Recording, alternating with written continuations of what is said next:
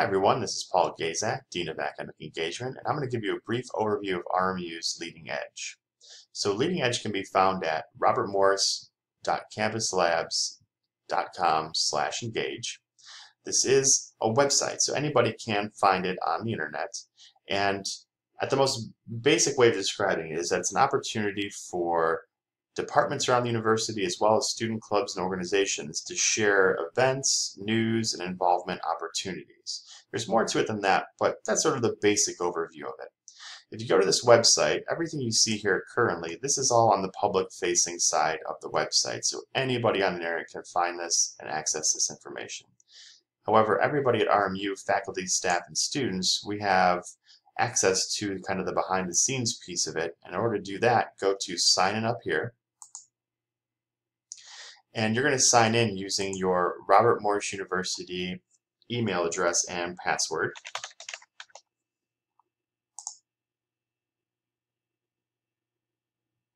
And now here we go. We're inside of Leading Edge. Now when you get inside of Leading Edge, if you're involved already in some departments or student organizations, you'll see your memberships there. And as you scroll down, you'll see listings for upcoming events, and you'll also see the latest news postings. Now, there's not a ton of stuff posted just yet because we're still getting students and faculty and staff into the system.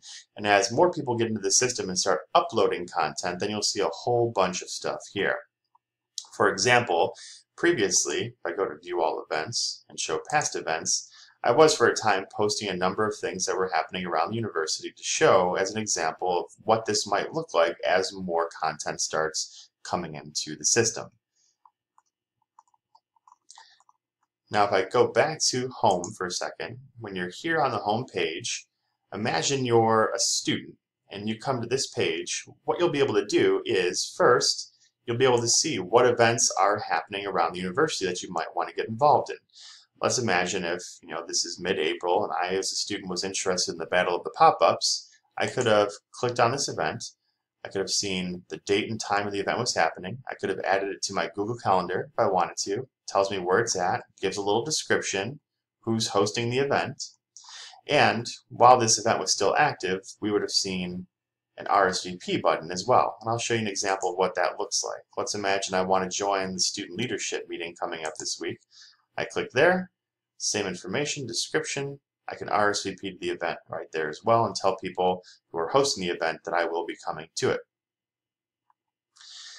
Let's also say that I'm a student and I want to get involved around the university. What kind of things can I get involved in? Well, if I look at organizations, I can see a list of all the different organizations that are available for me to join. And let's say that as I'm scrolling through this list here, that I decide I really want to be a part of the Eagle newspaper. I'm going to click on that, and then I can simply click on Join, and that'll send a notification to the officers of the Eagle telling them that they have a new member who's interested in being a part of their organization. So this makes it really simple and easy for students to find opportunities to get involved and to contact the people who are running those different organizations and groups. Now, sharing news around the university is another thing that this platform will allow us to do. We'll saw the news down here, the latest news listed right there. And if I want to see the full stream of news, I can come up here, click there, and now here are all the different news items that are posted inside of the platform. Now, as more content starts coming through, there are some real advantages to this platform.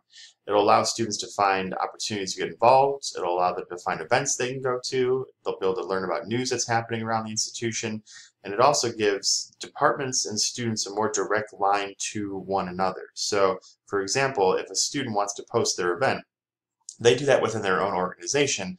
And just so there's no concerns, events and news items that are posted by students and student organizations come to the administrative end of the site for approval first. So students can't just post anything to events and news, but it gives them a more direct and immediate line to share what they're doing, what's going on, and what people can get involved in around the institution. So that's just some of the very basic pieces of Leading Edge. There's some very interesting and fun and cool opportunities that we'll get into later on, such as ways to track attendance at events, ways to populate a co-curricular transcript so that students will be able to automatically have a transcript populated of what events they've attended, what organizations they hold officer roles in. We'll be able to do things called co-curricular pathways, where students will be able to track their progress through certain parts of their academic career, such as the first year experience. So there's much, much more to this entire platform than what I've just showed you now, but this sort of on the surface are some of the basic functions of being able to have a central place where we can communicate across departments between students, faculty, and staff.